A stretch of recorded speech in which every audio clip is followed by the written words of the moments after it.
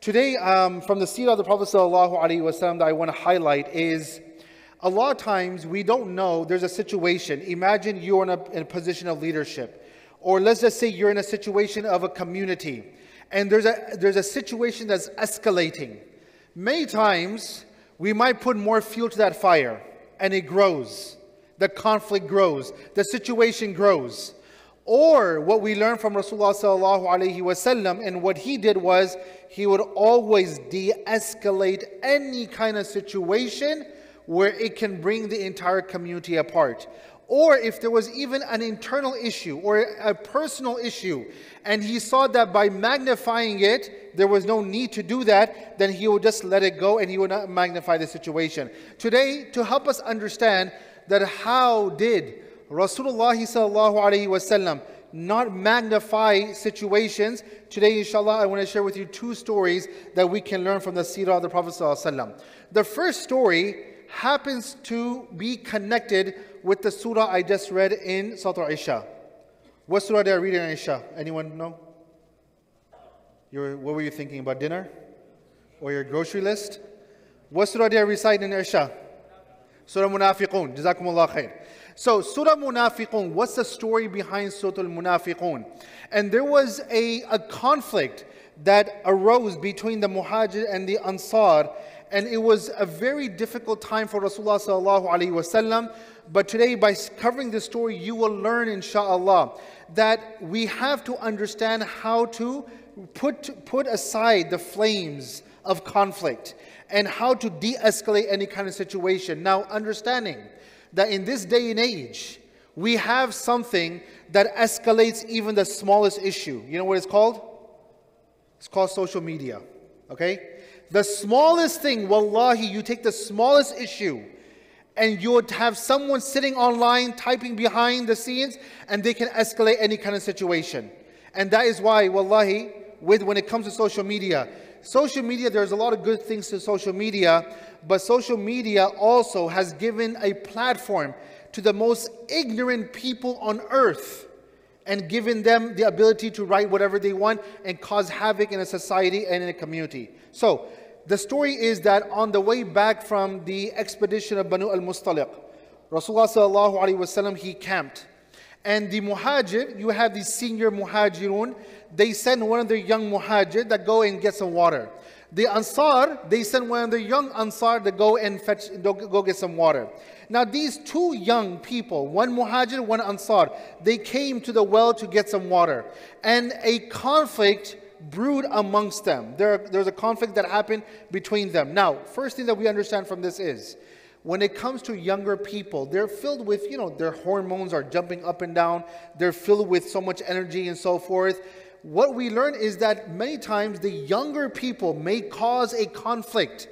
But in that situation, the elders, when you step in, you don't put more fuel to that conflict, but you try to suppress the situation. Because as adults, as seniors, as parents and so forth, we understand we should have a higher level of hikmah and wisdom. But a lot of times we see that the younger ones start a problem, and the older ones will come in and they'll just magnify the situation. How often does it happen that kids are fighting? They're small. They're going to fight. They're going to have issues. But the parents come and they start fighting amongst themselves. So once again, you have two young people, one Muhajir, one Ansar. They come to the well, a situation arises. Now at that time, the Muhajir calls the other Muhajir that come and help me. The Ansari young man says to the Ansar, come and help me. And at that time, Abdullah bin Ubay, who was the leader of the Munafiqun, he was traveling with Rasulullah sallallahu alaihi wasallam. Now, it was a practice that the Prophet would take people like that with him too. Even though he knows that these are people who are toxic in our community. These are people who are waiting to tear apart the unity of our community. Even yet, the Prophet ﷺ would bring these kind of people along with them. And the thing that we learn from this is that even though you may have toxic people in the community, you still cannot stop them from coming to the masjid. You can't stop them from being with the jama'ah. They want to be with the jama'ah, but at the same time, you make sure that they don't affect your jama'ah. So here, Abdullah bin Ubay saw an opening, because he's a hypocrite. And a hypocrite at the end of the day is waiting. You know, like a lion when they wait for their prey, or a cheetah, when they're about to jump and take their prey, they sit down and they wait and they wait. A hypocrite like Abdullah bin Ubay was doing the same exact thing, waiting for the perfect situation that he can cause some dissent in the community of the Prophet ﷺ. And at that time, he sided with the Ansar. And because he was from Medina, the Ansar were from Medina. So he went to the Ansar and he goes, see, this is what you have done. This is because of your doing. You gave these people, the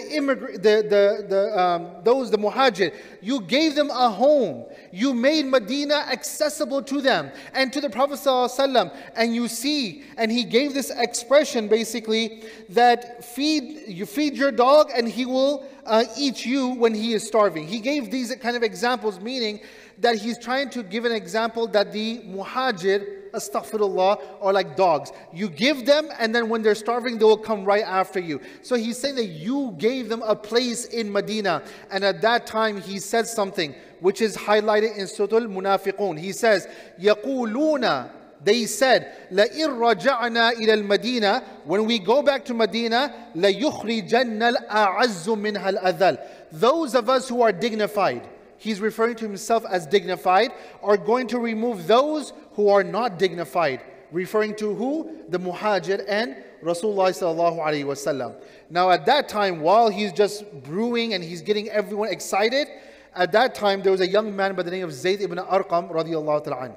And he rushes to the Prophet sallallahu alaihi wasallam and he says, Ya Rasulullah, this is what's going on. This is the man who's behind all this conflict. He's the one that he could have de-escalated the situation, but he's escalating the situation behind the scenes. And at that time, Umar ibn Khattab radiallahu ta'ala, he said, Ya Rasulullah, what do you think Umar will say? Ya Rasulullah, give me the permission. Just give me the green light and I'll take care of him for you.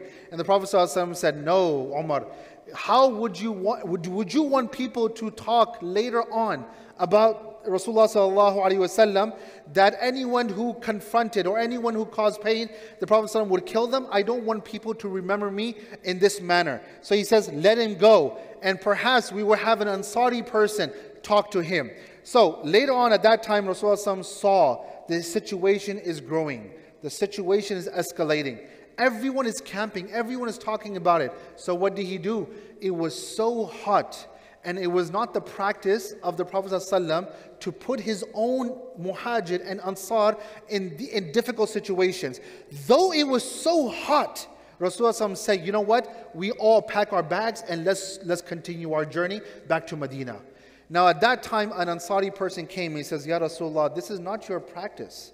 I mean, traveling when it's so hot, we're so exhausted and so forth. And that time, Rasulullah sallallahu alaihi wasallam, he said, did you not hear what this Medina man said? What Abdullah bin Ubay said? He said, when we get back to Medina, we're going to get rid of these people from our city. And he's making all these claims. And he says, subhanAllah, he goes, this man said this thing about you, Ya Rasulullah? He goes, indeed, you are the one who is dignified, and he is not dignified. And we will always stand by your side, Ya Rasulullah sallallahu alaihi wasallam. Now, during this time, Abdullah bin Ubay, he heard that this young child, Zayd ibn Arqam, went and he told Rasulullah sallallahu alaihi wasallam about his plans. And he came running. Abdullah bin Ubay comes running to the Prophet ﷺ and he says, Ya Rasulullah, I promise I did not say anything. I promise I'm innocent. I did not do anything. I did not say anything. If you heard that child saying something, he's a liar. And at that time, once again, the Prophet ﷺ, he's hearing all these different things. Here he has one child telling him one thing. Here you have the leader of the munafiqun telling him something else. So the Prophet ﷺ, he remains silent. He did not say a single word. And which also teaches us a very powerful lesson, that till you don't have all the facts, don't speak about anything.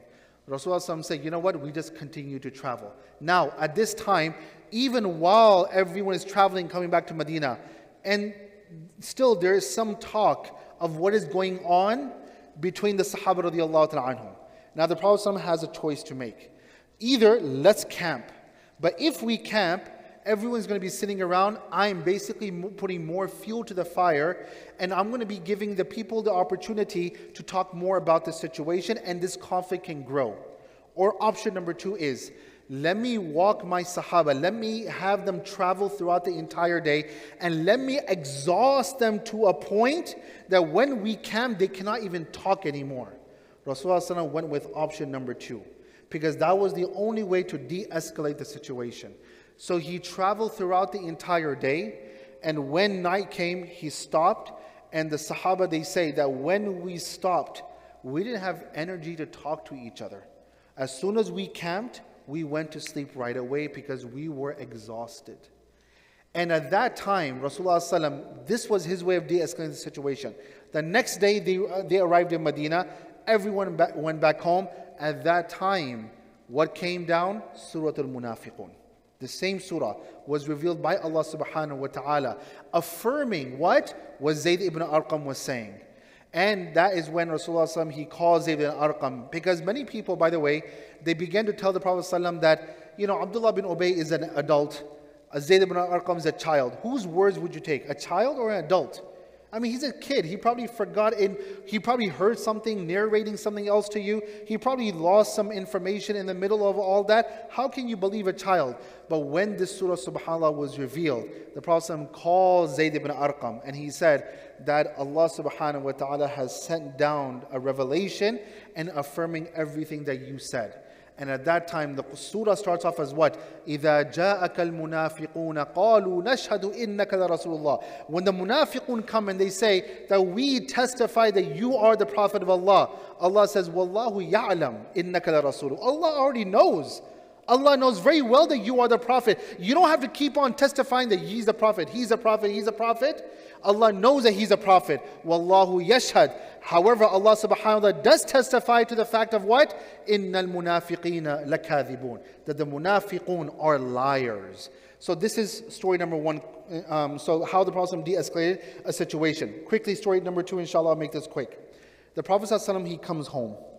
It is the night where it belongs, or it is the turn of Aisha radiallahu ta'ala anha. The Prophet ﷺ comes, he lies down. He looks over to Aisha, and he sees that perhaps she is sleeping. Aisha's radiallahu anha, our mother, her eyes were closed. And so the Prophet ﷺ, he got up, he put on his cloak, and he went out. Now when Aisha woke up, she's wondering, where did the Prophet ﷺ go? Did he go to some other wife's house? Where is he going, and so forth? The books of history mention that there was a hint of jealousy that came into her heart. Where is Rasulullah going at this time of the night? So she followed Rasulullah sallallahu alaihi wasallam. And what she saw was that the Prophet ﷺ is sitting in Baqi'. And he's making dua for all the companions. There was a battle that had just taken place before, and many Sahaba died. They were buried in Baqi'. So he's making dua for them, and she sees from afar that not once but 3 times Rasulullah he raised his hands and he made dua for the Sahaba who were buried in Baqi'. Then Rasulullah he realizes that this is still the night that belongs to who? To Aisha radiallahu anha. I'm supposed to be with her. I'm not supposed to be generally here. So when Aisha radiallahu anha, she sees that the Prophet is turning and he's coming. It is mentioned in the Shama'il of the Prophet that he was not a slow walker. He was a very brisk walker. He was a fast walker. So what happened was that when the Prophet is walking, he's walking pretty much at a fast pace. So Aisha turns around also walking at a fast pace. And then when she gets home, she turns around, looks, and the Prophet is now like slightly jogging. So she's slightly jogging, coming back home. And she gets back home and she takes off whatever she had, her hijab, wherever she was wearing. She hanged it and she went back in bed. And she's like, like our kids today, they're sitting on their phones. And as soon as you hear those steps, it's like, come here, stand here with me. So when the Prophet, like parents, when they're coming, the kids can hear, and then they put their phone away, they act. We know our kids very well. So Aisha radiallahu ta'ala anha, she gets in bed again, but she's breathing very heavily. So the Prophet sallallahu alaihi wasallam, he comes and he says, Aisha, why are you breathing so heavily? And she says, Ya Rasulullah, it's nothing. You don't have to worry about anything. And he says that either you tell me or Allah subhanahu wa ta'ala will send a revelation telling me exactly what's going on. So she says, Ya Rasulullah, I thought you probably left. I thought you probably went to someone else's house. So I followed you. I saw that you went to Baqi'. I came back and, I saw you from afar, and then I saw you coming back. So I went back home. And the Prophet said that, I saw a woman walking very fast in the dark. Was that you? And Aisha radiallahu anha said, yes, Ya Rasulullah, it was me, you know. And so the Prophet sallallahu alaihi wasallam then said that, oh Aisha, the reason I went was because Jibreel alayhi salam came to me very privately, because you did not have some clothes, you're not fully covered. So Jibreel alayhi salam came to me very privately, telling me, go to Baqir and make dua for those who are buried over there. And so I went over there, and then he said, Ya Aisha, do you think the Messenger of Allah sallallahu alaihi wasallam will be unfair to you? How can Rasulullah sallallahu alaihi wasallam be unfair to his own wife? So once again, the Prophet ﷺ is understanding Aisha where she's coming from. She understands the mindset of his own wife, and hence he'd never escalate the situation. Now think about this: if it was in our situation, many of us, we escalate any kind of situation. You understand? So let's try to adopt the sunnah of Rasulullah ﷺ, the akhlaq and the demeanor of Rasulullah ﷺ. Whenever there's a situation, learn how to de-escalate a situation. Understand your family's needs and so forth. Understand the situation, and then go about your situation, inshallah. I ask Allah subhanahu wa ta'ala to give us tawfiq. May Allah subhanahu wa ta'ala give us the ability to bring in our life the understanding and the akhlaq and the demeanor of Rasulullah sallallahu alayhi wa sallam. Wa jazakumullah khair. Assalamu alaikum wa rahmatullahi wa barakatuh. إن المسلمين والمسلمات والمؤمنين والمؤمنات والقانتين والقانتات والصادقين والصادقات والصابرين والصابرات والخاشعين والخاشعات والمتصدقين والمتصدقات والصائمين والصائمات والحافظين فروجهم والحافظات والذاكرين الله كثيرا والذاكرات أعد الله لهم مغفرة وأجرا عظيما.